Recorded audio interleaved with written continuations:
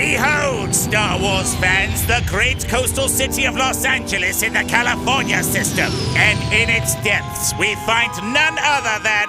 Hey, Mr. Lucas. The creator, George Lucas. He's coming out of Mastro's, and we asked him about Ron Howard directing Star Wars. I think he'll be great. And you're great, George Lucas. Look at him signing all them autographs. Maybe too many. This dude already got 5, and he's asking for a 6th. Get it? Because, never mind. No, I'm not going to keep doing that, guys. You know, this is $200 a signature, so why don't you just go out and get a job? I love him for this. These guys are just sign this and make money, sign this and make money. These guys aren't doing a job. That's their job. If you're living in a place where you don't have access to George Lucas and you're a Star Wars fan and you want to get his autograph, you kind of depend on these guys to help facilitate that. Yeah, for a substantial fee. Yeah, these people are here to make money. They're not here, they're not fans, they don't care. He just got $1,000 worth of stuff.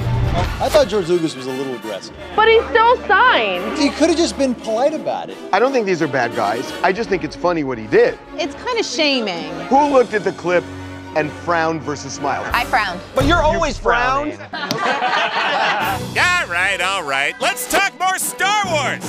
Mr. Lucas, what do you think about Mark Hamill finally getting his star on the Hollywood Walk of Fame? I think that's fine.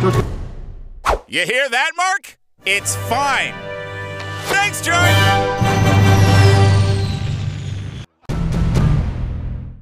We're TMZ. If you like our vibe, click on that button and hit subscribe. We'll send you more.